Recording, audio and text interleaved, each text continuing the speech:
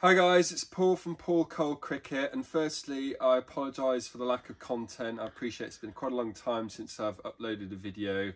I'm righting the wrong today though. I'm here in Uzi Sports, about to review a lot of new 2023 bats.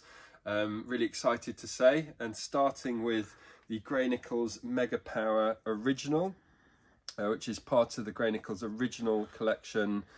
Classic bat, now available again for 2023 in this 5-star grade, which is grade 2 English Willow. It is only available in this grade, unfortunately, so it's not like a full range from Gray-Nicolls. In terms of the looks, we'll start with that, and as I said, grade 2, so it's never going to be stunning. There's a couple of small blemishes there, grains aren't perfectly straight, but yeah, there's 8 grains there. So, you know, reasonably good looking for a grade 2, I would say. Not really any heartwood or anything like that either. In terms of the stickers, this is something I absolutely love. I'm a big fan of purple, and you can see it here in the grip and in the stickers, as well as the Gray-Nicolls detailing here in the red and the purple, which I really like, and here in the black. So yeah, stickers wise, I love it, at least on the front. On the back, I don't like it quite as much, which I'll talk about in a second. But firstly, we'll show the part of the sticker that I do like here at the top. But then, yeah, in terms of the shape, it's a bit like a hybrid between the Dynadrive and the Nemesis from Gray-Nicolls. You might remember those bats from previous years. Certainly the Dynadrive, very well known. The Nemesis perhaps a bit less so. But the Nemesis had this sort of dramatic bulge up here, where it was hardly any wood up higher up as here, and then it has this big bulge here. So that's similar, borrowing that from the Nemesis, but obviously this twin scoop, borrowing that from the Dynadrive, which was so popular, such a classic Gray-Nicolls bat. I think the scoops on the Dynadrive ran up slightly longer on the blade, but it's ultimately for the same reason, to try and take weight out here away from the middle, so you're still getting a nice meaty sweet spot, but you know, helps lighten the pickup here and take some weight out.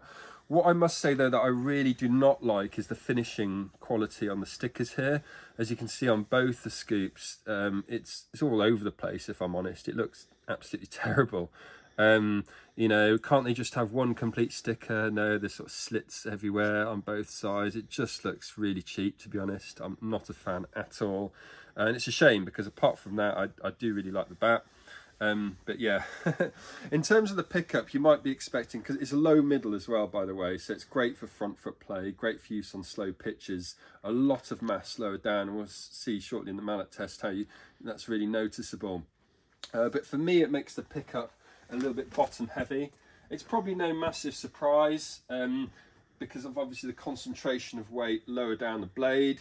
The bat is £2.10, and for me it feels half an ounce to an ounce heavier than that, maybe up to 211 sort of feel for me.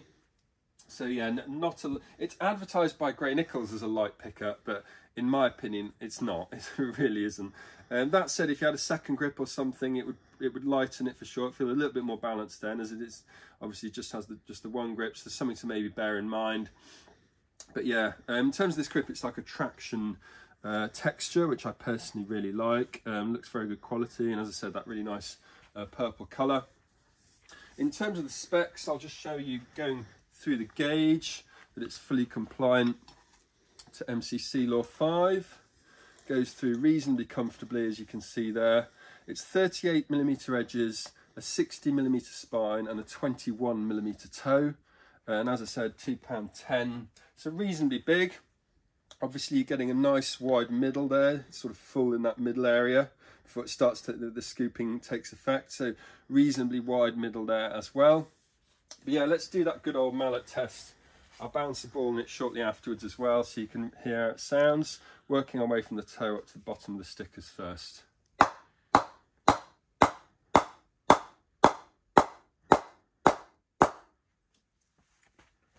So yeah, obviously better lower down, not a massive surprise, I'm sure, to hear that. Not amazing up high, but then you kind of expect that given how much relatively little wood there is up there. So I don't think this is ideal for those really fast pitches, or if you like to play on the back foot a lot, but if you are more of a front foot player, it's absolutely ideal. I thought it was sort of medium to soft, you know, so I don't think it'll take too long to reach peak performance level as well. Let's see with the ball now. Up high, down low. Yeah, exactly what I was just saying, sort of emphasised further there with the ball. It's not great responsiveness up there, but really, really good down here. I didn't mention earlier, but it's the square toe, which is so in vogue at the moment. So many people are going for that. When you're tapping it down, it feels nicer, I think. Also gives that sort of impression of a bigger bat when you're looking down at it, compared to the rounder toes of old. No anti-scuff sheet or toe guard fitted, interestingly, on this bat. I think Gray-Nicolls are doing slightly less of that than they used to. You might want to think about adding things like that for a bit of extra protection if you were to get the bat. Otherwise, few other details. It's a semi-oval handle, so it's good if you're a top-handed or a bottom-handed player, really. And in terms of the price, Uzi Sports are selling this for £259.99. As I said, grade 2 English Willow. I think that's a very competitive price for what it is. Got to bear in mind that Uzi Sports do hand-pick the bats as well from the Gray-Nicolls factory in Robertsbridge. Big selling point for me, and I'd highly recommend on that basis. You can order them from anywhere in the world from Uzi Sports, or you can come down to their store here in Swindon. The link is in the description. But yeah, in terms of value for money and everything, I think it's solid. I really do. You know, for the modern day bat market, a bat of this quality, £259.99. There's just a few little things, mainly with this sticker, like I said, and the pickup. Not really for me personally. But thanks very much for watching this video, guys. Please do subscribe to the channel if you haven't already done so, and stay tuned for more content coming soon. Thanks again.